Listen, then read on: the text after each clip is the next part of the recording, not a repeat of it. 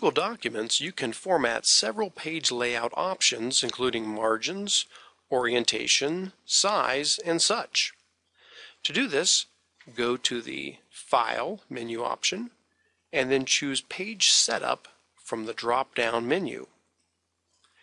You'll now have a pop-up window where you can adjust several things, such as the orientation between portrait and landscape, the paper size, including sizes such as letter and legal. You can also set the margins for the top, bottom, left, and right of the page. You can even change the background page color for each of the pages if you wish to do so. Another thing you can do is insert page breaks. To do that, click on the page where you would like the page break to go, and then go up to the Insert menu and choose Page Break from the drop-down menu. When the document is printed, a new page will be inserted at this location.